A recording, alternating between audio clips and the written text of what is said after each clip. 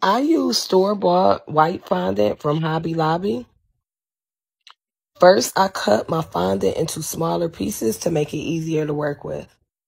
Then I grease my work area and sprinkle a little cornstarch to the entire area. Then you want to knead your fondant and roll out, picking up and rotating so it won't stick to the surface.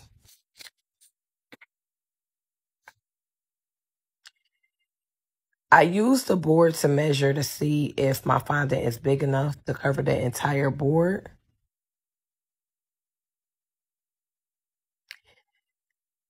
And then you want to make sure you pop out air bubbles and then continue to smooth.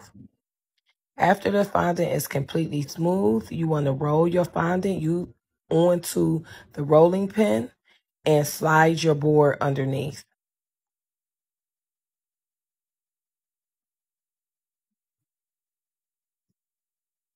Now you want to cut the excess fondant to make it easier to work with. And use a fondant smoother to smooth out your fondant onto the board. Then I trim the edges again. I place the fondant back inside the container so that it won't dry.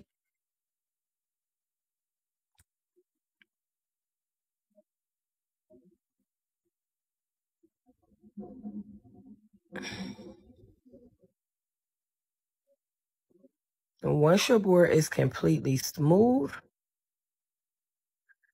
it is time to apply the ribbon. You can apply your ribbon with double-sided tape or use a glue gun.